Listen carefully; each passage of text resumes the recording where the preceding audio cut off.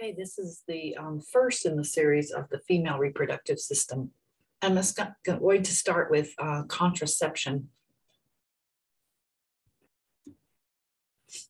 So the topics we're going to do a little bit of female anatomy so we can understand how contraception works, and also some physiology too, especially when you get to hormonal treatment of or hormonal prevention of contraception. So first, the female anatomy, the uterus. This is showing a depiction of the uterus. Of course, these are the ligaments, the vagina, and then the ovaries and the fallopian tubes and the fimbria collecting the eggs as they're released.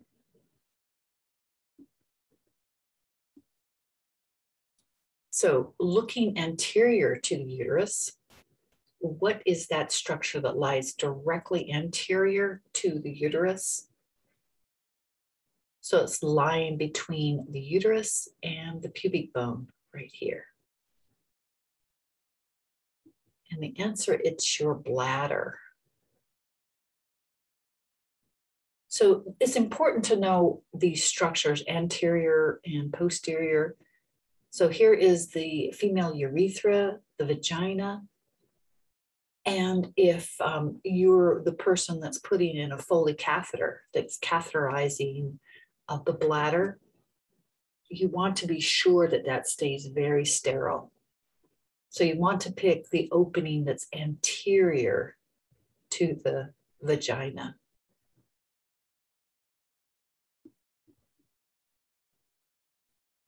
So here's all the structures from the uterus, the vagina, the urethra, and then the 4 is the ovaries, and then of course the fallopian tube.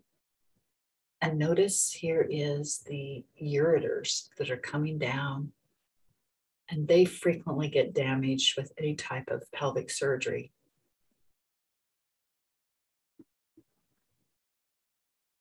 Here's a depiction, your bladder, your baby's first squeeze toy. First question, your sister has her tubes tied and gets pregnant 3 months later. What or which structure was cut by mistake? Was it the fallopian tube or the round ligament? Answer is, it's the round ligament. So notice here how the round ligament is right there next to the fallopian tube.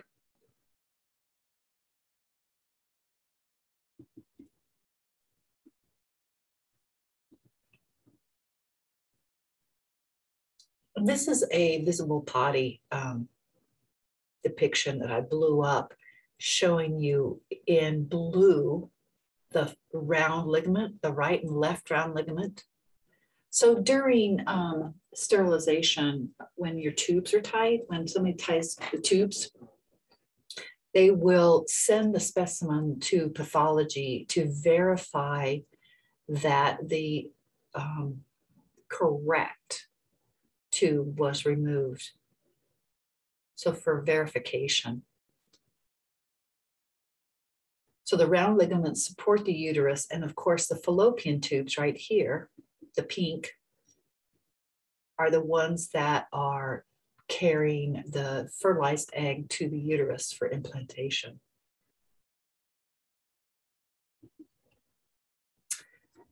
Medical scenario. So a friend of yours, we're going to call her CJ, comes to you asking about contraception. What is available that has no hormones or drugs? What's the best way to prevent sexually transmitted diseases? Which one is the most effective against getting pregnant? So that's what we're going to go through, all these different options that are available and what is most efficacious. I put these in 3 general forms of classification. The barrier method, there's a condom for men and condom for women. It's called a cervical cap. the diaphragm. And if you don't add any spermicide, then it just becomes a pure barrier if you use a diaphragm. Then there's a sponge that goes into the vagina. The next group are the hormonal. And the hormonal will include pills and also rings. There's a cervical ring that has hormones in it, dermal patches, implants, Depo-Provera shots. There's a Plan B, a morning after pill that can be given. It's a high dose hormones to slough the endometrial lining so that if the egg is fertilized, the endometrial lining is not viable for carrying a pregnancy. And then the others, general, these copper and progesterone releasing IUDs and also spermicides. So just a solution to kill the sperm. So by far, the best overall protection for protecting against sexually transmitted diseases are the barrier and the birth control pills or hormonal, because it creates this improved mucus barrier for infections. So condoms along with hormonal birth control is the best protection overall for preventing sexually transmitted diseases. All right, so of these three that I've listed here, which one is the most effective form of preventing preventing pregnancy? Is it an IUD, intrauterine device, a birth control pill, or condoms? And the answer is, it's the IUD. Basically because birth control pills are dependent upon your GI tract. So if you have diarrhea, if you get sick, so it's dependent upon absorption within the GI tract. An IUD is not. So this is a pretty good chart showing the least effective way and the most effective way to prevent birth control. So at the bottom end are the spermicides, fertility awareness. The other term for that is the, what is that called? The timing method, or also people that use this type of planning or the withdrawal, they call those kind of people parents. They're very poorly effective. Then of course going up is the diaphragm, the condoms, the sponge, the cervical cap. And then the next effective are the shots like the Depo-Provera, oral contraception, the ring that has hormones in it, and the patch that has hormones in it. And then the most effective are these IUDs or these implants that stay in there. And of course, sterilization, the most effective if you're cutting the correct tubes. So let's go talk about the most effective besides, or the most effective reversible form of contraception. So IUDs, intrauterine device. This is a medical office procedure. It turns into a T, but it opens up like wings, like an umbrella. So it's placed between the cervical, into the cervical opening and then released. The thing that's so uncomfortable about IUDs is the cervix, going through the cervix. And that's what makes labor so uncomfortable, is that it's that progressive dilation of the cervix, very uncomfortable. So it's just that period of moments of the cervical dilation that makes an IUD uncomfortable. But once it's placed, it's not. And if you get a really nice OBGYN that does a little cervical block, local anesthetic, you don't feel it.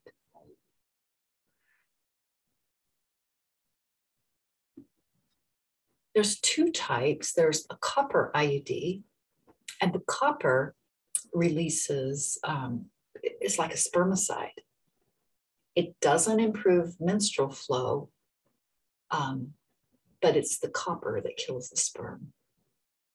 The other type of IUD is the progestin, and it has of course, the hormone. It thickens the cervical mucosa, so it blocks the sperm. It also suppresses endometrial development. So it's a great choice for people who have really heavy menstrual flow because you're getting a small amount of hormones. So some people with the progestin IUD can even stop having menstrual flow. That's a good thing. It can be associated, because of the small amount of hormones, it can be associated with a little bit of acne. So there are potentially differences. And so it kind of depends on your personal situation, which type of IUD you'd go with.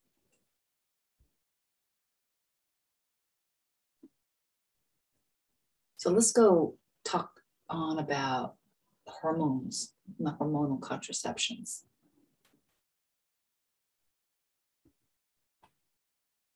Okay, we got to go back to endocrine system again. Which endocrine gland is responsible for secreting gonadotropin releasing hormone? This is a review back into endocrine. Is it your anterior pituitary, your hypothalamus, or your pineal gland? The answer, it's your hypothalamus. Remember, anything that releases hormones, anything that has an R in it, gonadotropin R releasing hormone, it's the hypothalamus. So the hypothalamus releases GnRH, stimulates the anterior pituitary to produce these two hormones, LH, luteinizing hormone, and FSH, follicle stimulating hormone.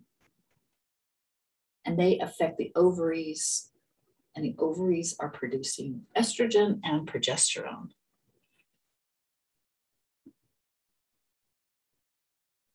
So within the ovaries are these follicles. So FSH, LH stimulate the ovaries, and this is a negative feedback loop. So just like taking exogenous testosterone or anabolic steroids, taking medication like estrogen, progesterone, tells the hypothalamus that you've got plenty of estrogen and that you don't need to stimulate the ovaries, and then you stop this follicular development. So it breaks that positive feedback, it breaks that negative feedback loop. Okay, so here's the scenario. A person notices your birth control pills, and it's a estrogen progesterone combination, and they see that in your purse. They accuse you of killing unborn fetuses by taking these pills. Okay, so how do birth control pills work? Do they prevent fertilization from happening, or do they destroy the embryo after fertilization? And the fact is, they prevent the fertilization from even happening.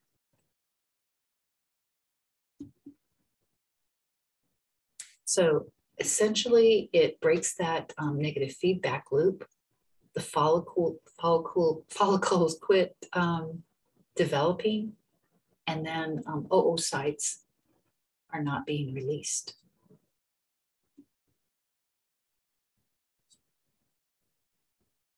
So birth control pills also, because of the hormones, create a barrier, a mucus barrier.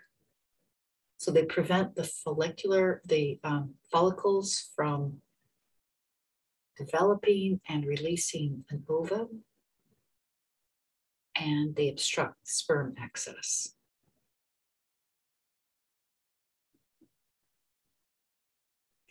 So in summary, we've talked about the surgical sterilization, how they excise a portion of the fallopian tube, send it off to pathology to ensure that they've got the correct tube.